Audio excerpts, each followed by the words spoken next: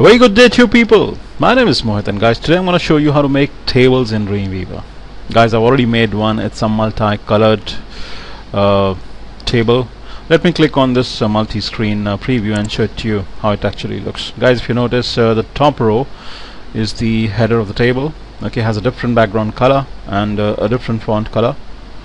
The rest of the table, you see there are 4 columns. The first 2 columns share the same background color. The other 2 columns have a different background color. The table has a different font color compared to the top row. Okay, so it's a multicolored, cool table. Okay, so guys, what I'm gonna do is I'm gonna construct another table, another multicolored table, so that you can get the hang of what I've just done. Okay, so let me just start. I'm gonna say a file and a new, and click on the create button. Go to insert, go to table. Okay, let me go with the values that are presented in front of me. 5 rows, 4 columns. The width can be in pixels as well as in percentage. I'm happy to keep it at 600. I'll keep the border thickness, cell padding and cell spacing at 0. Mind you guys, keeping it at 0 and keeping it empty are two different things, because the browsers may infer the empty values differently. So to be on the safe side, in fact that is the right thing to do, keep it at 0, don't keep it empty. And as far as the header of the table is concerned, I want the top row to be the header. For the caption, guys, I'm gonna say, let's say a timetable. Okay, the summary is only for the screen readers, will not affect the way the table looks, so I'm gonna skip it. It will, though, if I put the summary, it will though appear in the code view of Dreamweaver. It will not appear in the design view at all. I'm gonna skip it. I'm gonna say okay. Next thing, what I'm gonna do here is, guys, see, every table is made up of TDs and TRs. TRs are table rows and TDs are table datas. Okay, so this single cell is the TD and the whole row is called the TR. Okay, so guys, what I'm gonna do is I'm gonna fill these and the top row is the TH, table header. Okay, so each cell is the table header. I'm gonna fill the table headers and the table rows quickly. Let me say a Monday out here, and let's say Wednesday out here. Let me crunch this area. Monday, Wednesday, let's say a Friday out here, and let's say total hours out here. I'm filling just about anything. It's got no reference to any real statistic. Okay, let me fill in the TDs, the table datas, these cells with just about anything at all, just to make the table look like a table. That's all.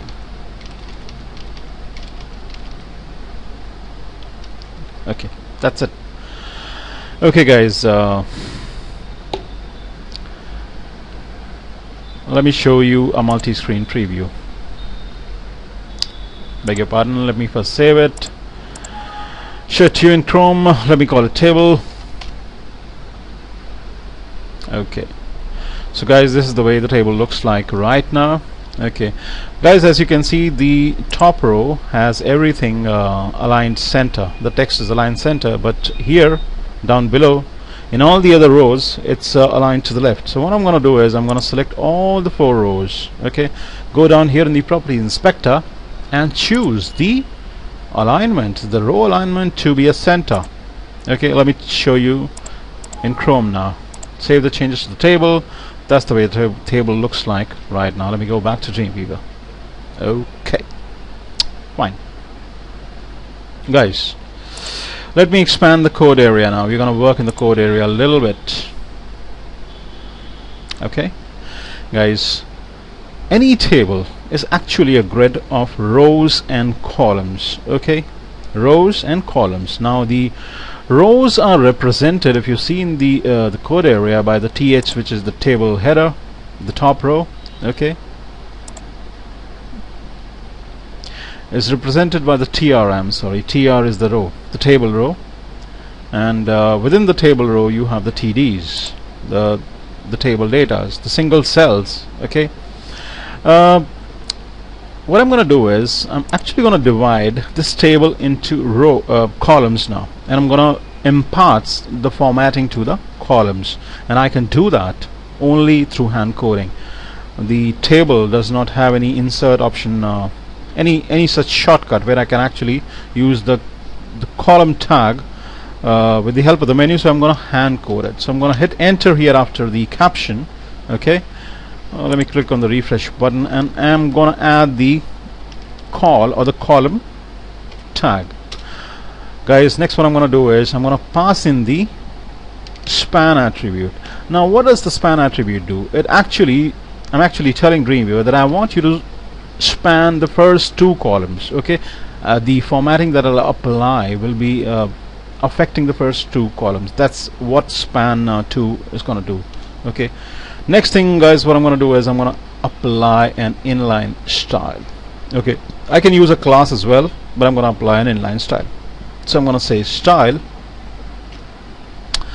and then let me choose let's say a background color for the first two columns of my table. Let me go with let's say a hash 333. Okay, so I'm going to say background color, and choose the color to be a hash 333. Okay, and also I would want the width to be let's go with the width to be, let's say, a 125. Okay, let me close the column tag up and show you a preview in Google Chrome. Let me save the changes. Okay, guys, as you can see, the first two columns have been affected. I've used the column tab, I've used the span attribute. The span attribute is now making sure that I'm affecting the first two columns. Okay, guys, just in case, just to make you understand things properly, just to make you understand the concept properly, what I'm going to do is I'm going to change this 2 to a 3. Okay, I'm going to revert back to 2 later and show it to you how it looks now. Okay, so it's affected the first 3. It's spanning the background color to the first 3 columns. I'm going to go back to Dreamweaver, and if I make it 1, obviously that is the default, guys. Whether you mention or not, 1 is the default, will affect the first column. Even if I were to cut this bit, okay, if I were to cut this bit, and let me show it to you now.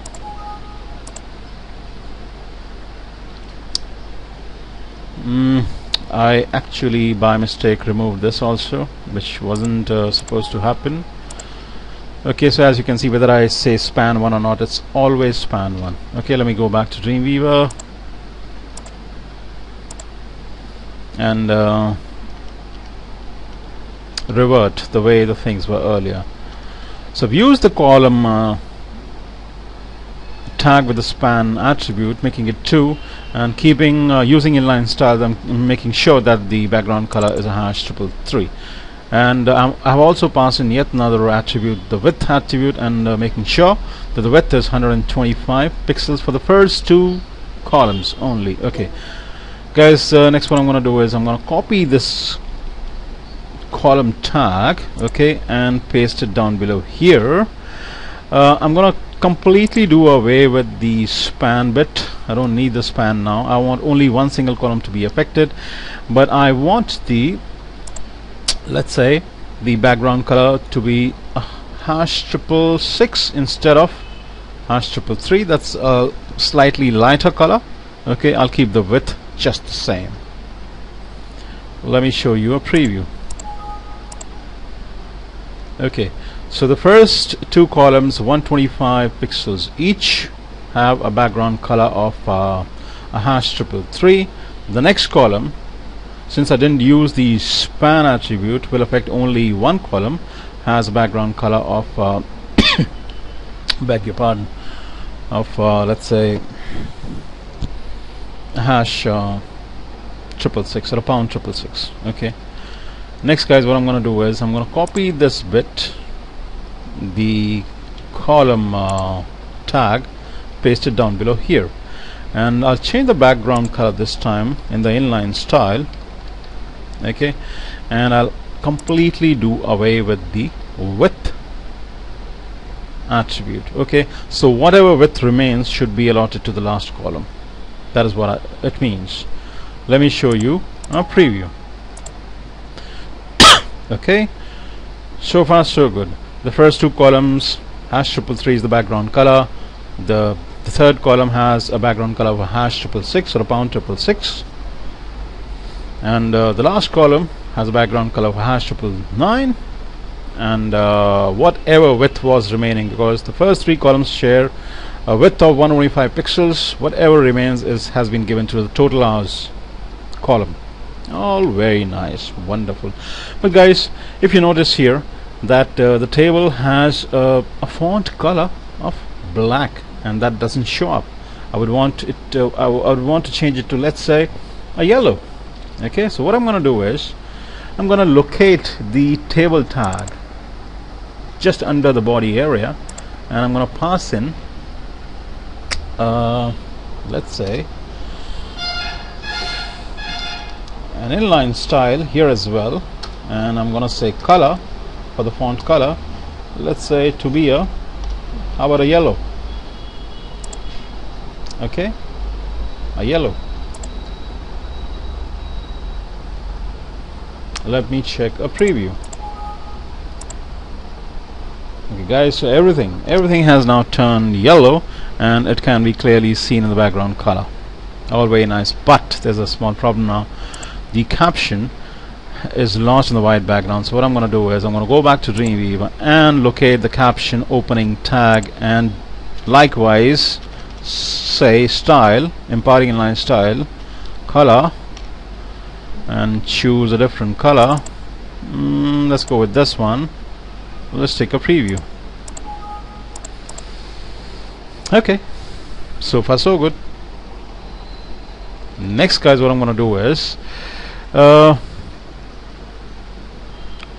the very first row,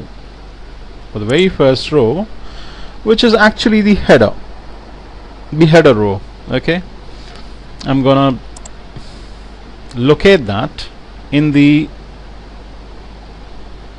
code area, which is this one. Okay, this is the table header row, and I'm gonna give it a different style altogether. So I'm making the best use of styles, guys. I'm using inline styles. You could be using classes, and that's absolutely all right. No problems at all. Okay, whatever suits you. So I'm saying style, and let me just increase the font size. So let's say a font size of how about 18? All right, semicolon, a background color of, let's say, let's go with 069. Okay, then a semicolon and a color. Color means the font color of let's say, let's go with how about, let me go with a hash CF0 or a CF0. Okay, that's fine. So alright, let me take a preview in Chrome to see how it actually looks right now. Wonderful. So guys, we have different columns with different sizes, different widths, and we have the top row, the table header row, with a different background color and a different font color. The other cells, the TDs, have a different color altogether. The caption has a different color altogether. So all very good, all very nice, and all very easy, all in good health. But I'm finding that all the TDs or the table data or the table cells are kind of cramped. So what I'm going to do is I'm going to go back to Dreamweaver, and then in the properties down below, after making sure that the table is selected, I can select the table by clicking on this green line where it gives me this width, total width, which is 600. Once I select the table, okay, I can select the table by clicking on this tab out here as well. What I'll do is I will pass in a little bit of cell padding, let's say 5 pixels. Let me take a preview now.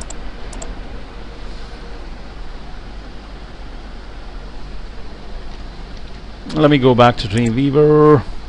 Actually, it's not. I need to press enter after that. I missed on the hitting the enter button, so I've hit the enter button now. I've not made the same mistake now. Let me, for a change, this time preview in Firefox. Save changes to table, yes. And alright, so guys, as you can see, that multi-colored table, different column widths, different background colors, different font colors, different caption colors, all very good, all very nice. I'll see you next time with yet another Dreamweaver tutorial. Okay guys, please rate, please comment, negative or positive, but does really help. Alright, peace then, till next time, bye bye.